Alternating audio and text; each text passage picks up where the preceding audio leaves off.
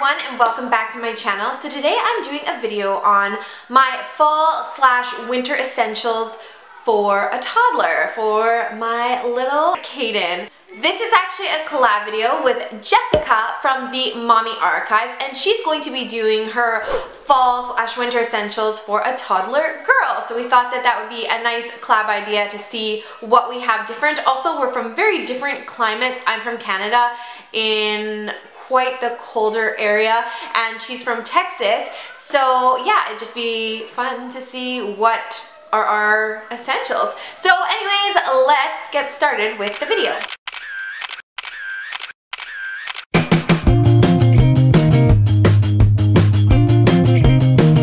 Okay, so I'm going to try and not do this in a mumble-jumbled order because I do kind of have a lot of essentials because the climate here where I live can be very cold. Our falls are chilly and rainy, and then our winters can be like -40 degrees Celsius. That's an extreme, but that's how cold it can get. So we get very cold where I live. So yeah. So my very first essential is for fall and winter, and it would have to be slippers. These are the slippers that I have. These ones are actually Mackenzie's, which is my 3-month-old, if you didn't know. I have a 3-month-old and a almost 3-year-old. But these are, they're called Padraigs. I don't know if I'm pronouncing it correctly for one, and I don't know if they're available in the US, but I know they are made in Canada. They are a wool and sheepskin bottom slippers. They're just very, very good quality. They're very warm, and I just think they're essential because at least where I live, it can get very cold, and I have hardwood floors, and the floors can get very cold, so it's very nice to be able to have them put on little slippers when they're inside the house to make sure their feet are going to stay warm when it gets chillier. They're just one of my essentials. Then mainly in the fall season, of course, you have the standard like rainy day essentials, which would obviously be rain boots, splash pants, and a good rain jacket. This here is Caden's rain fall/fall jacket. It is from the Children's Place. The reason I love it so much is it's not like a plastic rain jacket. It is like a nice fall jacket with a warm fleece on the inside and a water resistant outer layer, which is why I love this, because it's not going to be that typical rain jacket. So it's just one of my favorite rain jackets for Caden in the fall. Sorry, Mackenzie decided to join us because he does not want to lie on the floor. So he'll be joining me for the rest of the video. Now I know I'm going to be talking a lot about shoes because we kind of go through those different weathers, so the shoes slowly transition from rain boots and normal sneakers to like colder shoes, but I call these like transitional boots. These boots here are from Old Navy. These are kind of like his fall boots. He's not going to be wearing them out in a bunch of snow, but this is just going to keep his feet a little bit warmer when it's like the crisp, cool air, when I don't necessarily want him in sneakers anymore because I feel like that's not warm enough. So this just gives him a little bit extra warmth. These are just some boots from Old Navy. They're just leather little boots. They've got straps, and they come up a little bit higher, so they're going to snug him a little bit better, keep him a little bit warmer. But they're just like a transitional boot going into the colder weather, and I just love these. And yeah, you need a good pair of transitional boots. I don't know if that's a real word, but that's what I call these. Then of course, going into the winter weather, you're gonna want a winter jacket, some ski pants, and some snow boots. So the winter jacket that I really love for Caden, again, is from Children's Place. This one here, just gray orange winter jacket. The reason I love this one so much, it doesn't have it on the inside right now, but it does have like a removable fleece layer. So again, you could use the removable fleece when it's kind of fall weather, and then once it starts to get colder, you put them together and they become a really good winter jacket. So yeah. And of course, as I said, winter boots, but you really need to make sure, at least where I live, that they have a really good quality winter boot that is going to keep their feet warm in -30 degrees weather, because it gets really cold here where I live.